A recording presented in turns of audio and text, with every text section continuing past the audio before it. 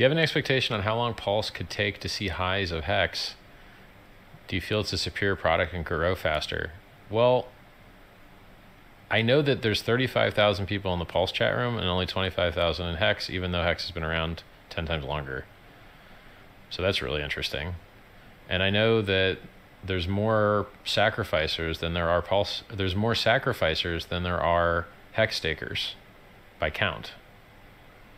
So it seems to me, based on the measurements, that Pulse is easier to understand and has a more attractive value proposition.